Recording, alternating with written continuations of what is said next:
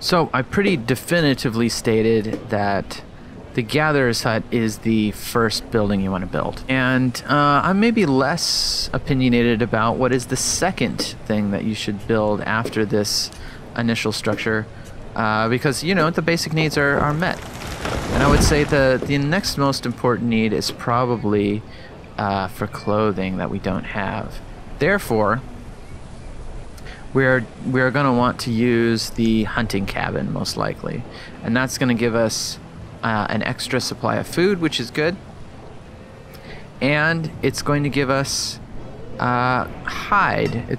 So when we kill our deer and skin them up, we're going to have hides that we can use to make clothing out of. We're going to need another building to make that clothing, but that will be useless unless we've built up some hides to use. So one thing you may need to do is unassign your woodcutter for a while, just so you have enough logs naturally produced from your forester lodge to build your hunting cabin. So you may notice we also have another issue, which is that our storage for produced goods is near capacity. And what it's talking about there is the storage cart, which we're totally filling up with food. So maybe our next construction project is a storage barn. We can just stick that there. Boom. No problem.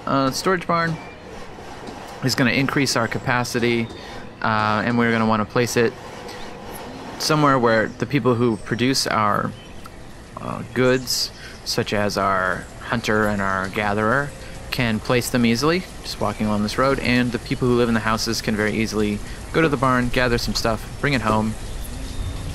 If we, stick it off in a corner somewhere, that's going to be less efficient. We have our hunter here. We're going to, I guess, put 2 hunters in. And I think at this point you just want to kind of evenly spread people. Oh, we still need a couple of builders because we want to build this storage barn. So back to the housing. You might think to yourself at this point, well, why don't I just make more houses and get things going? You could.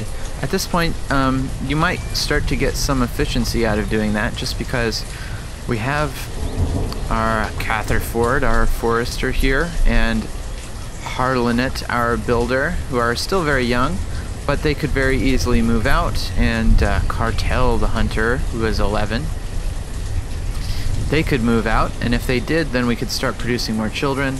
But I think it might be wise, rather than doing that, just relying on food we can put in a storage cart, we start building up a little bit more food, and we feel confident that we can bring the population number up safely. We'll just wait a little bit longer to do that. But if you're feeling like you don't want to wait, it'll probably work. It'll probably be okay. Let's go ahead and do it. Let's just stick another house over here. And you might think about, do you want wooden houses? Do you want stone houses? The added warmth is not so helpful right now, just because they don't need to go very far. It's not a big deal in the winter. So yeah, stick with the wooden houses at first. The stone houses, they require iron. They require a lot of stone. Way more stone. And you don't want them to have to go super far to get it, so not generally helpful in the very early game, but more helpful when you have big surpluses of stone lying around. So already we have a decent amount of venison and leather coming in. We got a little bit more over here, and we are completing our 5th house, and we've got our young people moving in and hopefully producing us some more happy, productive citizens very quickly. One of the best things about the game is just how nice it looks, and the soundtrack's not bad either. So we've just had our first person who has no tool. It's Wood, the woodcutter again. Luckily, we don't need to worry too much about that. We've got enough wood coming out. Not a problem. But it would be nice to solve that, sooner rather than later. We'll just build a blacksmith at some point. Just wood and iron is all you need. And we can kind of just build that in town. We can start building up more of a town center here. At a similar time, we will also start really running out of coats. We got 1 left.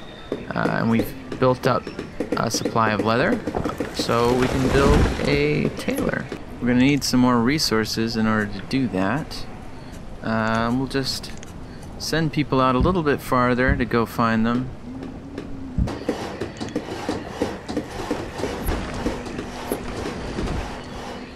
Great, now we have our tailor and our blacksmith working in a new house so that our population can continue to grow. We're still doing fine. We've basically filled up our storage barn, and our storage cart is still pretty full, so we're going to need to build even more storage to keep up with the food production just from our 2 food producing buildings. We've been able to supply enough tools now to satisfy the need. And pretty soon people are going to need some new clothing, and that'll be ready for them. We already have plenty. We got 22, 24, 26. They're coming out real fast just because we have so much leather that we built up by choosing that hunting cabin second. So I think in general that's the main benefit of making that choice so early. Pushing out a bit, gathering more iron, gathering more stone, and it's starting to become scarce here, so we may need to pretty soon think about building a bridge. So we can still come and get this, which is probably the right thing to do next, but we want to make sure we store up some so that we have enough to build a bridge so that we can conquer new lands. Your tailor will probably make up enough clothing so quickly that you can take him off and put him at some other job. He doesn't need to be full-time.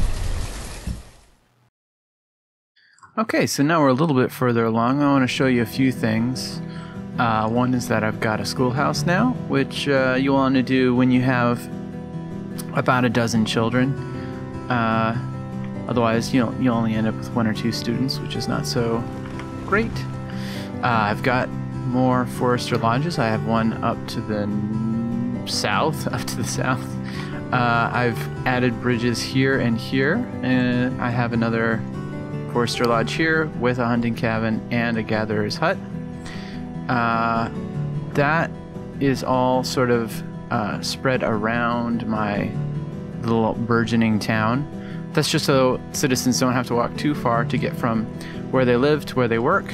And then I've also added some storage barns. So you're going to want storage barns and or stockpiles basically as close as you can get them to those work areas, sort of, working forests, without kind of getting in the way.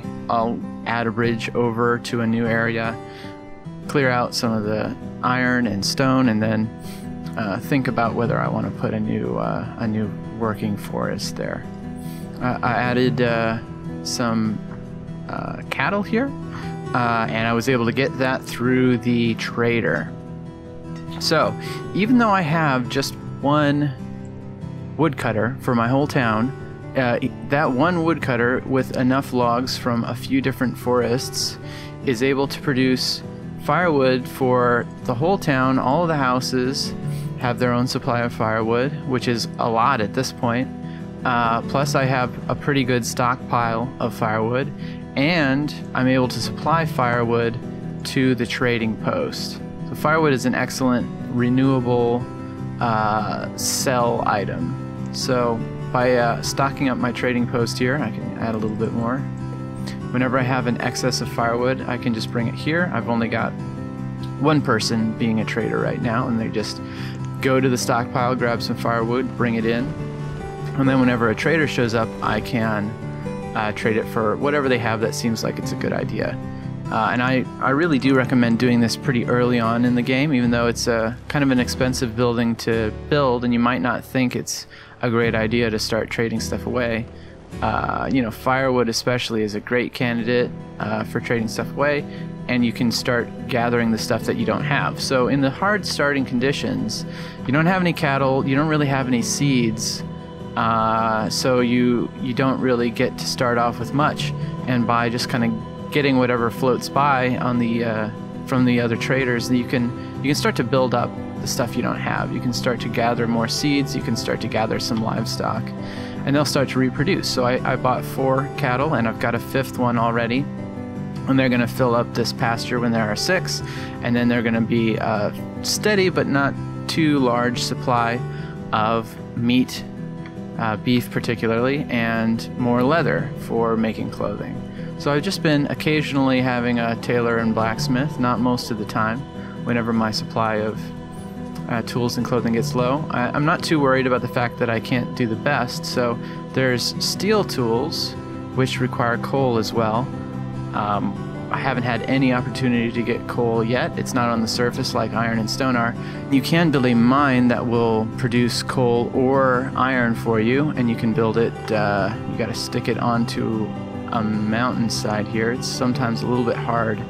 There's only so many places that they will fit properly.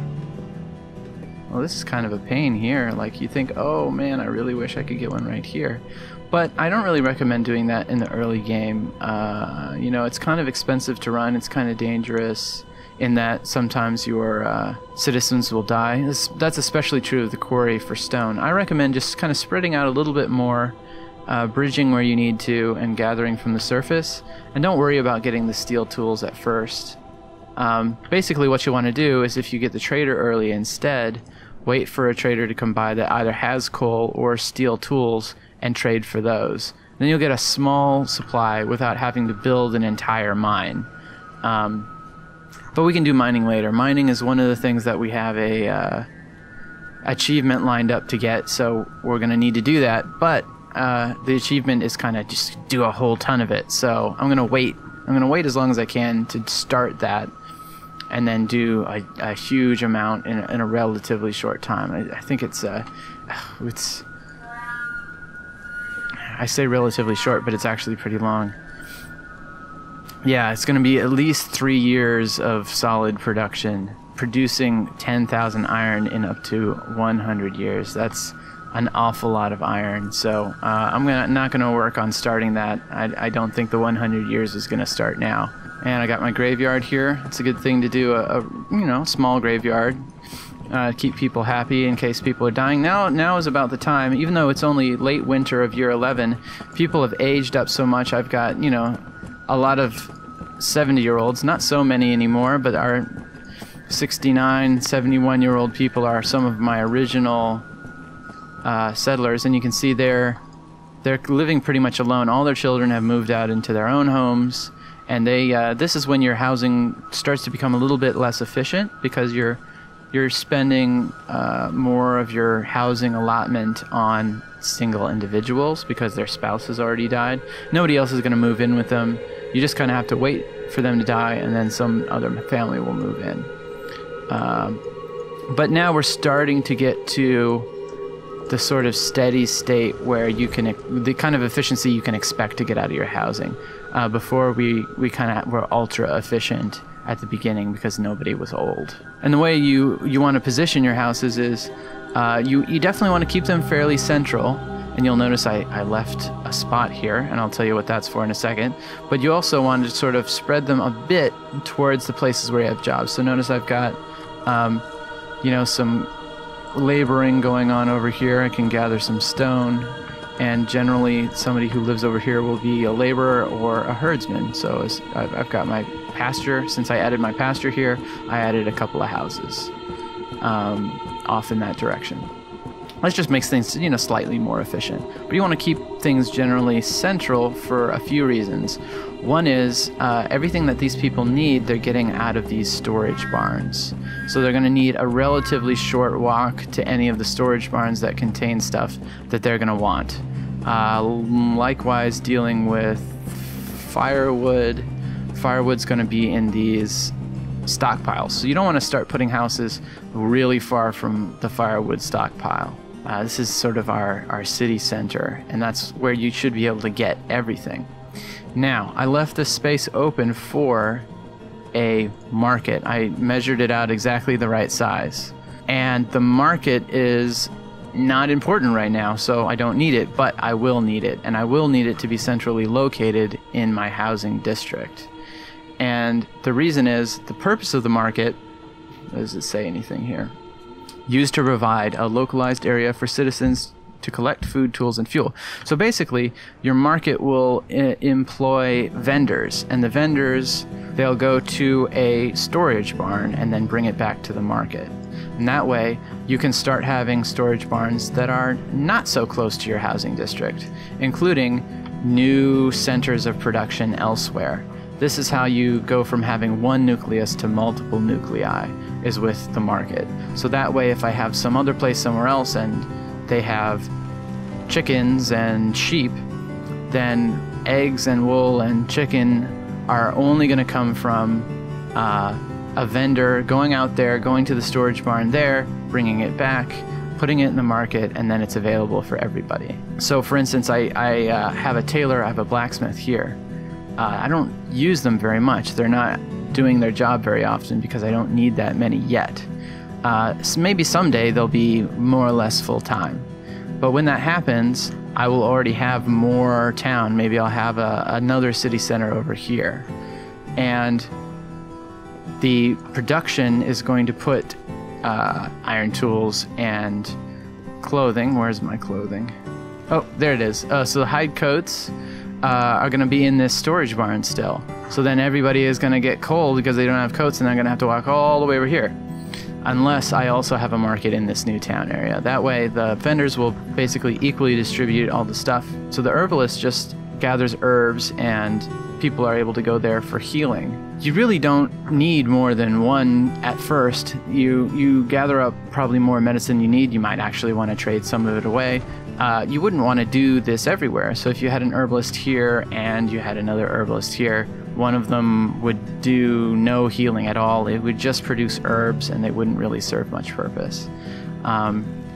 So like the ratios of different buildings you need in general is going to depend on the population. And you're going to be really efficient if you are able to make that ratio work globally, so you have the right number of tailors for your whole population, not for the local population. If you have to start somewhere else and people don't have clothing, or they have to walk really far to get clothing, until they are large enough of a population to support another tailor, then you're gonna be wasting a lot of your citizens' time and potentially killing them. So that's the key. Maybe I'll skip ahead a little bit and show you multiple city centers so you can see how that works.